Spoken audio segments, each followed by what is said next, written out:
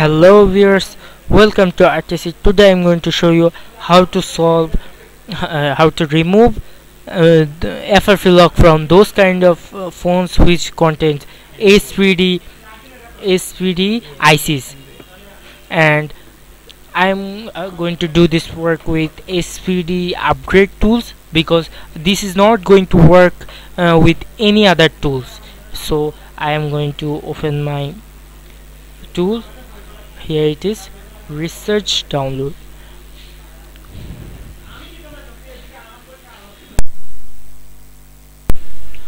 No, here you can see this is our main screen of this tool. There is a version after research download, that is R4.0.0001. This is the version of this tool.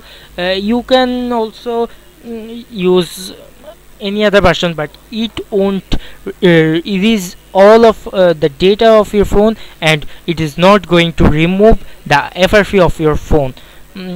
And there is, here you can see there is on the top right corner, top left corner, there is some button, and if you put your mouse cursor on those buttons, they it will going to show its name on the bottom left.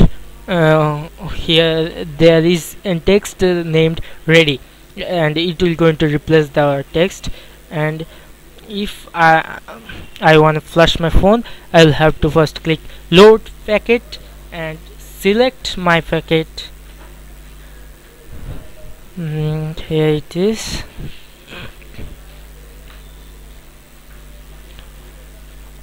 Here it is, and it will take some time to load up.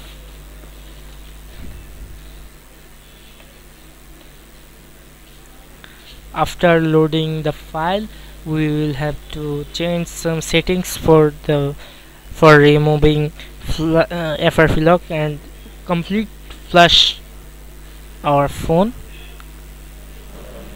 Wait for a while to load it.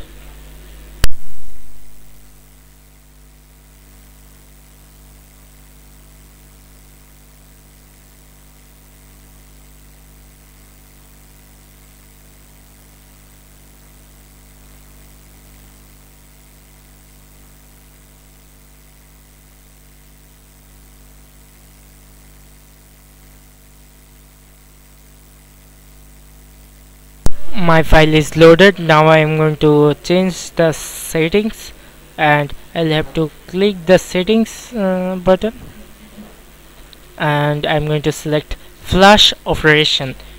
To complete flush my phone, I'll have to erase flash, check this box and click OK. Then it will going to work. Now if I start download, click the start download button, it will going to throw us a notice. We'll have to click it yes. This notice means we are going to flush our phone completely, and you will have to click it, or else this flush is not going to work.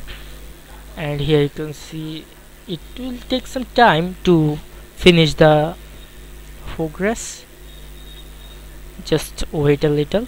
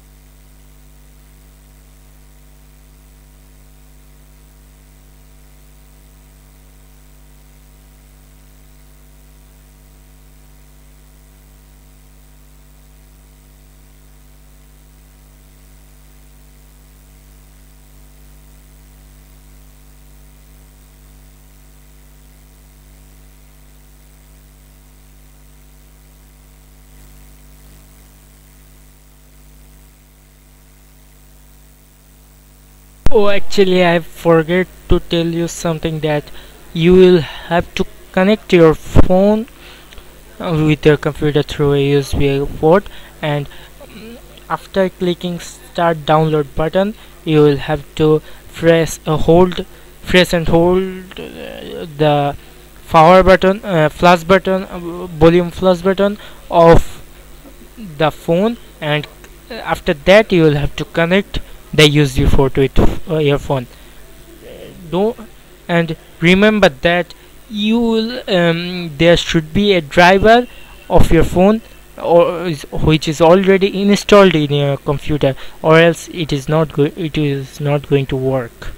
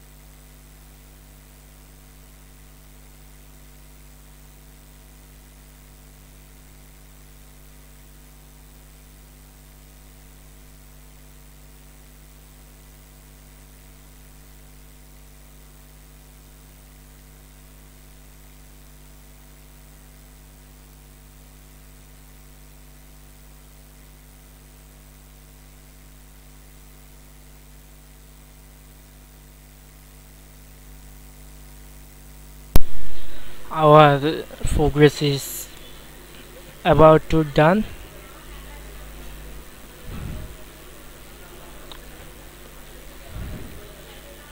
What file do loader has stopped working?